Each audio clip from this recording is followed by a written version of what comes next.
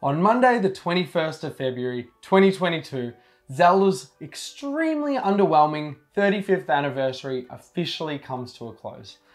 And we're a little upset about it. Nintendo had one final chance to shadow drop a Zelda release at the recent Direct, and alas, the series wasn't even mentioned once. So we've all got to pull our big kid pants up and just accept that we're not going to get anything else. In this video, we're going to talk about the reasons why this particular 35th was a little lackluster, especially when you compare it to a certain Red Plumber's one. And we'll also discuss what we all had hoped to receive, but didn't get this year. But don't go anywhere because all of that hope is not yet lost.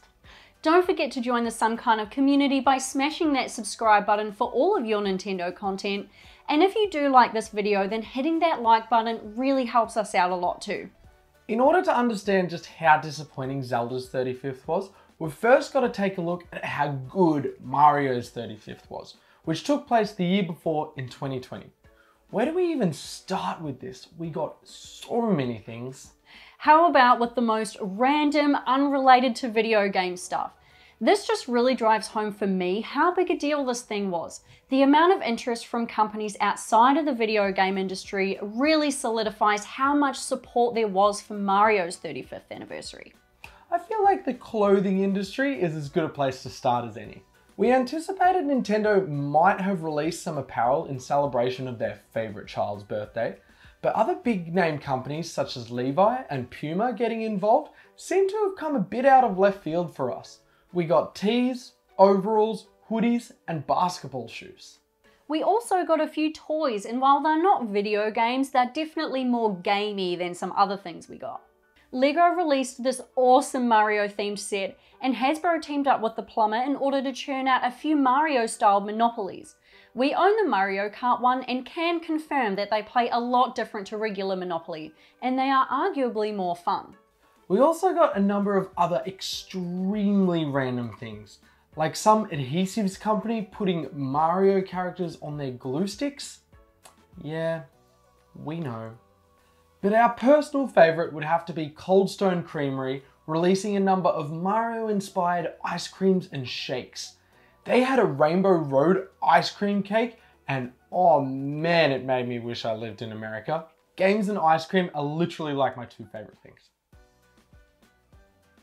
Oh, other than Laura, of course. And now we can finally get into the actual video game stuff, of which Mario got no less than 6 of. 3D All-Stars was, surprise surprise, an all-star collection of 3D Mario platformers, Galaxy, Sunshine, and 64. This was a limited time release being removed from the eShop on March 31st, 2021. Interesting considering this was the biggest release that we got. Hey, at least you can still find physical copies of 3D All-Stars floating around, because the Battle Royale platformer, aptly titled Super Mario Bros. 35, was a digital-only game that also got scrapped on March 31st. The internet even dubbed this day Kill Mario Day. You've got to love the internet sometimes, don't you? We got a new Paper Mario game and the absolutely fantastic Bowser's Fury edition to 3D World, which was ported over to the Switch. I mean, cats. Who doesn't want more cats with their Mario? Mario Kart Live was also released that year, and yes, you could definitely say this was a toy, but it is certainly unplayable without the Switch, so it's a video game. And then finally, we got something that Zelda did also receive, a Game & Watch console. This little blast from the past is for the collectors out there, and while running some classic era games, also works as a clock. They were hugely popular in the 80s, and these re-releases, while seemingly a little pointless, are really cool. Pointless? They have 3 games on them. Yeah, but they're all available on the Nintendo Switch Online system. We don't mean for this to become a Mario 35th video, but it is important to note just how big a deal Nintendo made of it. He even got his very own limited edition Mario Red Switch console. One of the biggest additions to the Star Child's anniversary, probably. Now, we are definitely aware that Mario is 100% Nintendo's biggest mascot, and he has come a very long way since his humble beginnings of jumping over barrels in Donkey Kong. Mario Kart is the highest selling Switch game after all. So I think we speak for everyone when we say that we didn't expect there to be Zelda milkshakes or lunchboxes for this 35th. But with the amount of love Mario got, we for sure thought Zelda might at least get a few things. It got 2. We already mentioned the Game & Watch, which is definitely very cool, but we do understand why a lot of people just don't care about it. It is quite a niche item. But apart from that, the only other thing we were treated to was Skyward Sword HD. Don't get us wrong, we're grateful we got anything at all, but it just pales in comparison.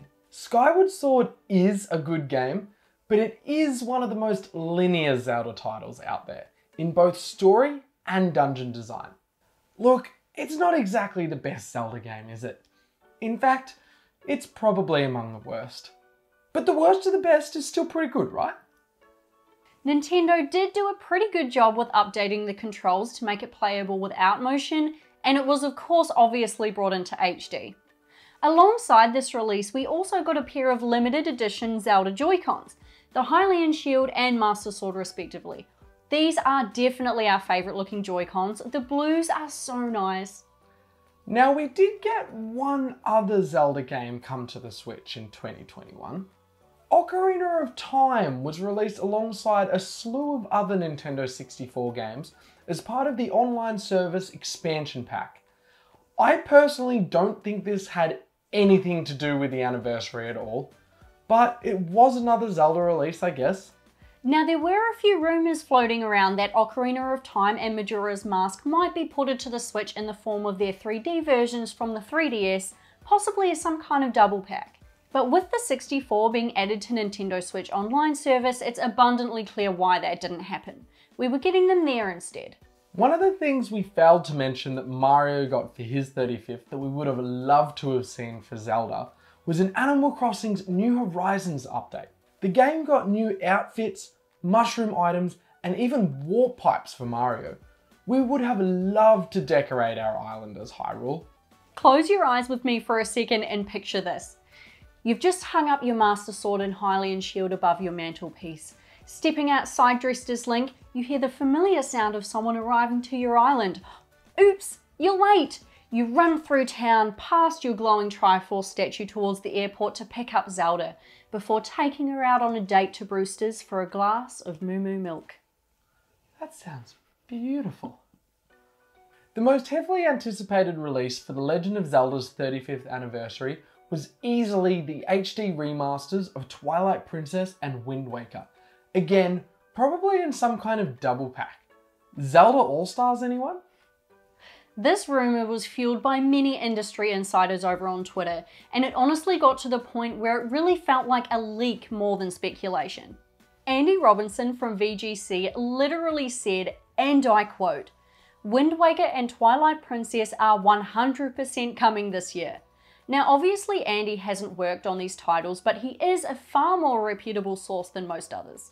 These games obviously already exist on the Wii U in their HD forms, and we imagine they would require a lot less work to bring over than something like Skyward Sword did.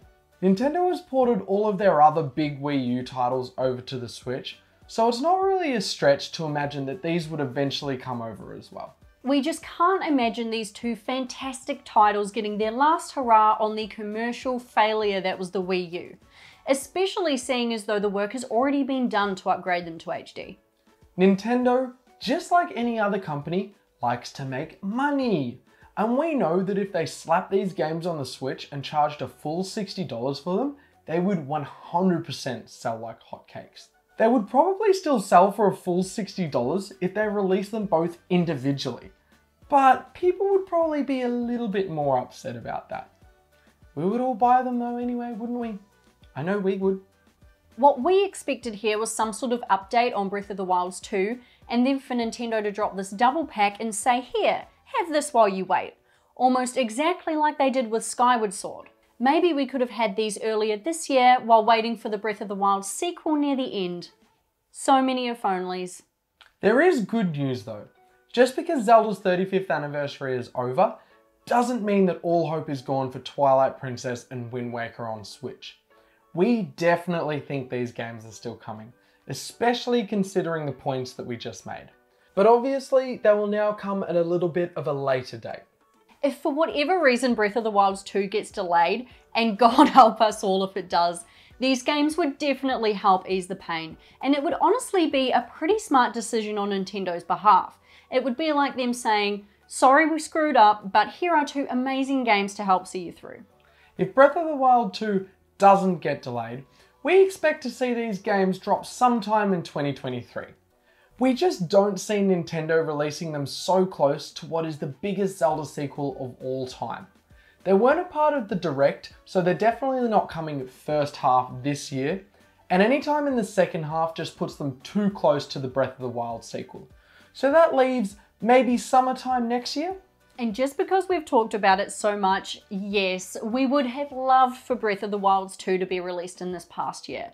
I have so much hype for that game, it is not even funny. But what we don't want is for Nintendo to rush it. Take your time with it, guys. If it has to be delayed again in order for it to be perfect, that is okay. We were satisfied with the trailer we did get last year, and we can't wait for more news on it, potentially at E3. What about you guys though? Is there anything we missed here that you would have liked to have seen for The Legend of Zelda's anniversary? Let's continue the conversation in the comments. Don't forget to follow all of our socials through the links in the description, and maybe you could share this video with a fellow Zelda nerd. That would help us out heaps. I'm Laura, this is Tom, and we absolutely love Zelda. For Zelda!